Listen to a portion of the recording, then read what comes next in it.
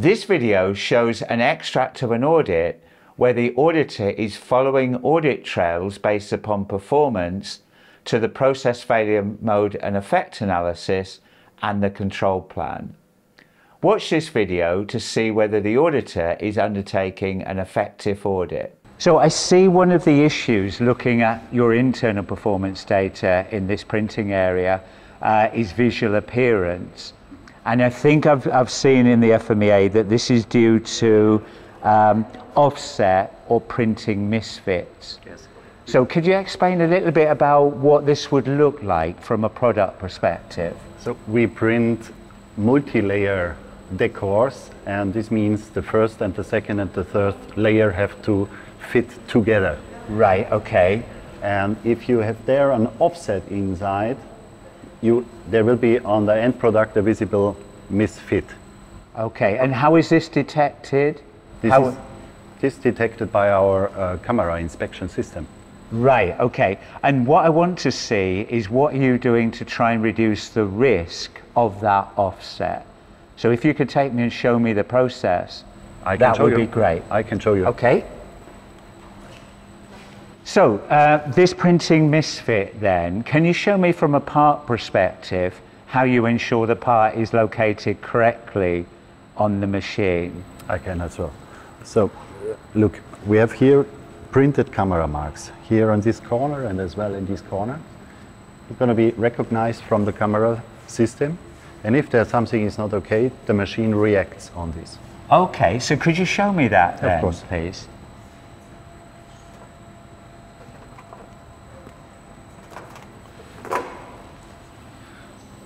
So the first is we have here a 3-point alignment. Right. And then, now at the moment the camera recognizes the position of the printed points, what I mentioned. Right. And if here is something not okay, the machine himself make a correction here with the table and also with the screen frame. Both are variable, okay. And they bring it in the best position. Yeah, and what's the significance of the 80%? So the recognition now is 80% correct and the machine change it to almost 100%. Right, okay, yeah. Okay, now that's a good system, and I do see that reflected in your FMEA and control plan. What about the calibration or verification of the camera itself? Also as well, annually we got the visit from the German supplier. A technician comes here and check the complete system. Right, and have you any records of that? In the office, there is the last visit is recorded there. Okay, so we'll have a look at the last visit report then. But no, thank you for that, that's very clear. So, the key learning points. In undertaking any IATF 16949 audit, one of the essential competences of an auditor is to audit the effective deployment of the process failure mode and effect analysis and the control plan, but also focused on performance. So in this video, we saw the auditor following audit trails from the performance data, which is good.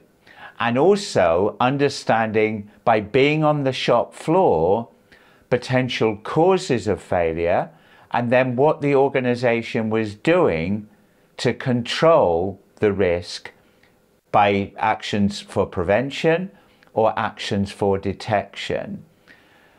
The good thing is that the auditor was talking to people within the organization and asking them to show the process.